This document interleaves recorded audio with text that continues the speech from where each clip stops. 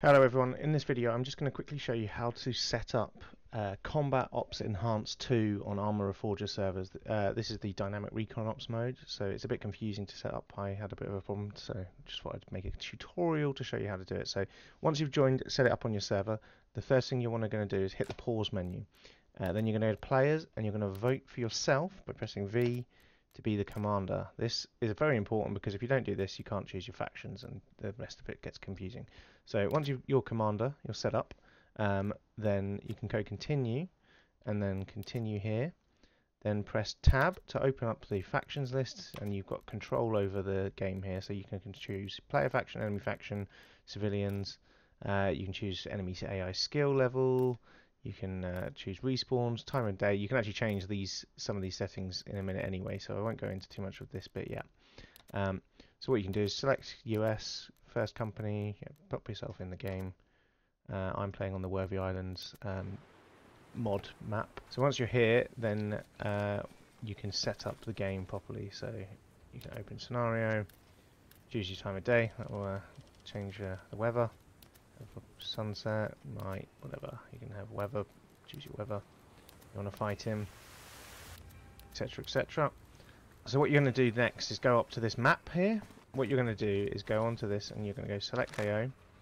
Now, like Dynamic Recon Ops in Arma 3, you're going to have all of your areas where you can operate in. We're just going to choose Lutley here. And then on the right here, you've got the different objectives you can have. So we're going to go for find intel, kill officer, and destroy vehicle. Confirm that, and then next thing you need to do is generate the AO. That will generate your area of operation. So there we go, so that's coming up with our missions. And then the next thing you have to do is press M for mic or map, and that will bring up your map. So what we're going to do now is set our insertion point. And again, a little bit confusing if you don't know what you're doing. Because there's no UI for this really. So what you're going to do is click on where you want to do it, where you get your normal map markers come up. Then you right click in the center area here, and that switches to, you've got these options. I've got markers and commanding. Go to commanding, and then on here set insertion point.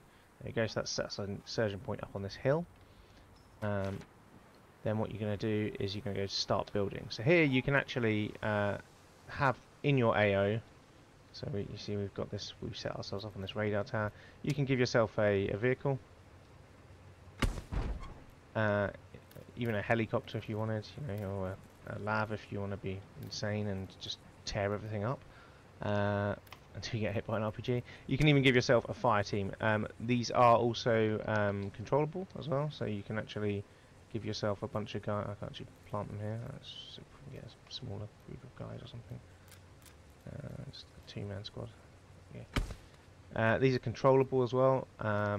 So once you've actually go into this area, you can grab these guys and play with them on your team just by using the command menu.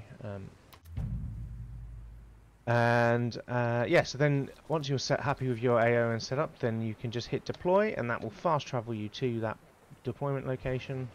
And here we are, ready to start our mission. There's our jeep we placed. There's our man. We're going to recruit him to our team. So he's going to now follow me. I don't know where the other guy going, but yeah.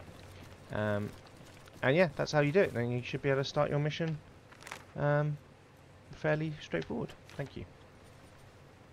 Got any questions? Pop them in the comments.